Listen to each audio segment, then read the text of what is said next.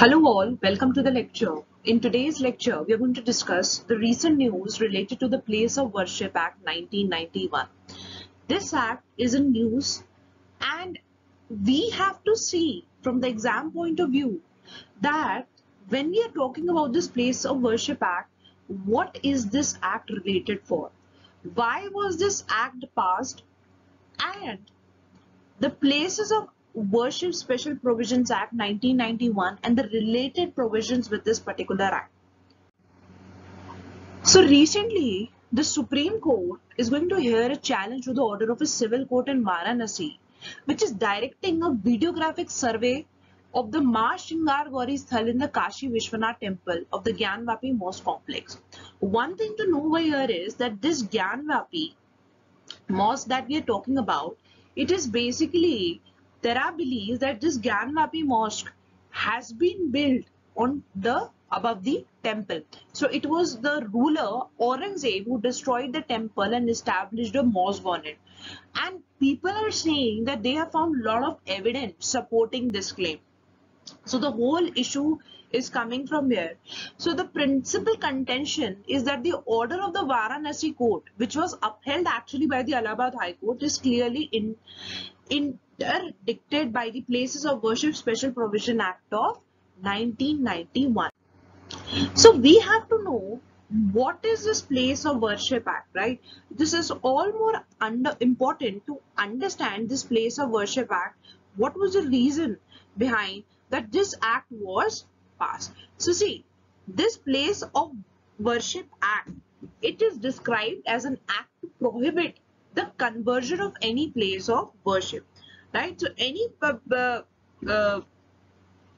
place of worship, it cannot be actually converted into any other thing. You cannot convert the temple into a mosque or like that. So to provide, this act wanted to provide for the maintenance of the religious character of any place of worship.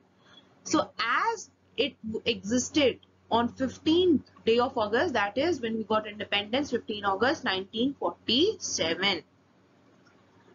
But within this act, we have to know one more important thing is there are a lot of exceptions to it. So when I'm talking about the exceptions, the disputed site at Ayodhya was exempted from the act. So due to this exemption, the trial in the Ayodhya case proceeded even after the enforcement of the law. So this Place of Worship Act 1991, basic aim is just we talked about, to maintain that religious character of the places of worship. So Ram Janmabhoomi and the Babri Masjid dispute, it is actually exempted.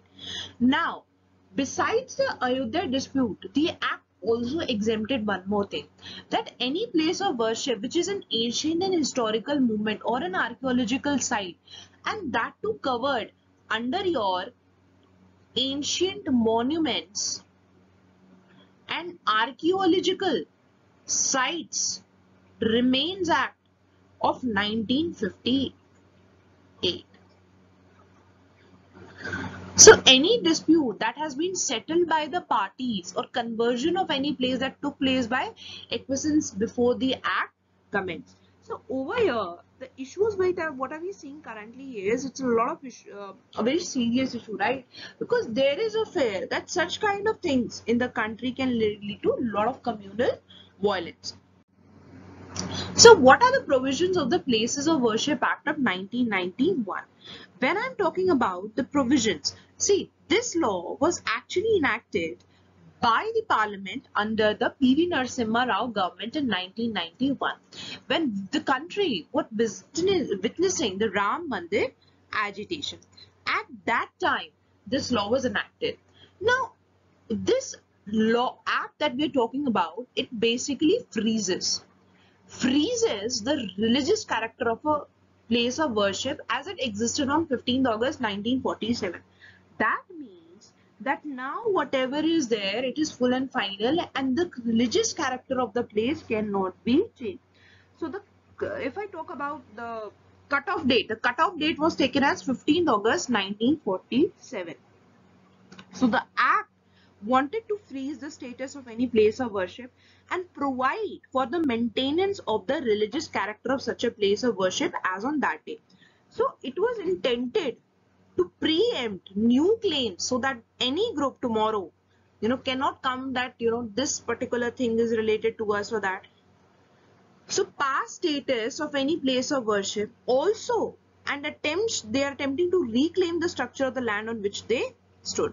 So it was basically hoped that the legislation would help the preservation of communal harmony in the long run. So if I talk about section 3 of the act, section 3 of the act prohibits the conversion of a religious place of worship or a section of a religious place of worship into a place of worship that too of a different religion. There is another section over here, section 4 of the act. So what is the section 4 of the act related to? Basically, all appeals, suits or other proceedings with respect to converting the religious character of a place of worship shall end on the commencement of the act, and no further fresh appeals can be allowed to be filed. So one more thing that we have to know here, that the Place of Worship Act imposes a positive obligation on the state, that the state has to maintain that religious character. Maintaining of the religious character is very, very important of place of worship as it existed at the time of independence. So what are the penalties under the act? If I look at the penalties, section 6 of the act, clearly it prescribes a punishment of maximum of 3 years. Imprisonment will be there, along with a fine can be charged for contravening the provisions of the act. So that any cost, if you disobey the act, you can punish for a maximum of 3 years plus as well as fine. But a lot of criticism this law has been challenged on the grounds that it bars judicial review. So when I am saying judicial review is bars, one thing to remember here is the basic feature of the constitution is judicial review. And this act is said to be, imposing an arbitrary, irrational cutoff date. That how can you do that? And abridges the right to religion of most of the people, such as Hindus, Buddhists, Jains, right? So what are the Supreme Court's observation of the act? If I talk about, the court held that this act is basically a legislative instrument which imposed a non-derogable obligation towards enforcing commitment to secularism. So secularism is one of the basic features of our Indian constitution. Also, if I talk about the constitutional obligation, the state has, by enacting this particular law, enforced a constitutional commitment. And what are you doing? You are operationalizing its constitutional obligations to uphold the equality of all religions. So this act is said to be providing the guarantee, according to the Supreme Court, to every religious community for the preservation of their places of worship as they existed on the day of independence, that is 15th August 1947. So what is that? Basically, so that any kind of injustice is not caused to anybody. So there was a plea that was filed to revisit the Places of Worship Act 1991.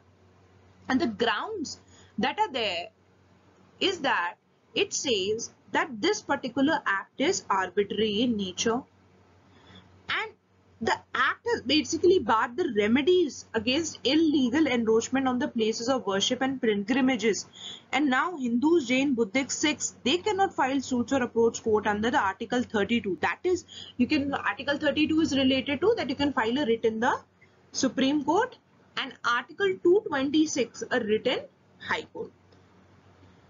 Also, that it is against the Religious Act. The Act violates the Article 25 of the Indian Constitution. The Article 25 talks about the freedom of conscience and free profession, practice and propagation of the religion.